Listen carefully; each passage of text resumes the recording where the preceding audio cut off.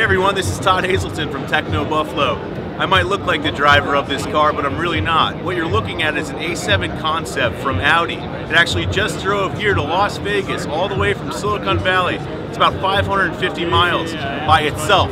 And the crazy thing is, the laws both in California and in Nevada require somebody to be sitting in the driver's seat. So while we're coming towards autonomous driving, you still need someone sitting here. Now the car drove itself, so the guy in it, the engineer told me, was just sitting here. While the car navigated around at about 65 miles an hour, that's the speed limit, and if it came up on a slower car, say someone was just, grandma was on the road driving slow, it would automatically change lanes on its own, pass that person, and then maintain that 65 mile an hour speed. So it made it all the way here, and there's a crazy lot of technology in the trunk.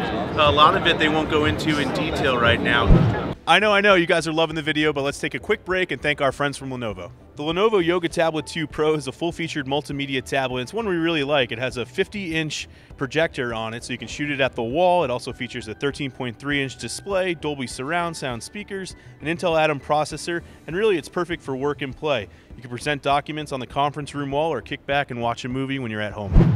There's a lot of tech in the trunk, a lot of it really in-depth stuff we'd have to go through in a longer video sometime, and Audi's trying to get us out of here, but this thing made it from Silicon Valley to Las Vegas with somebody just sitting like this in the driver's seat. Pretty crazy. This is Todd Hazelton from Techno Buffalo checking out the Audi A7 concept.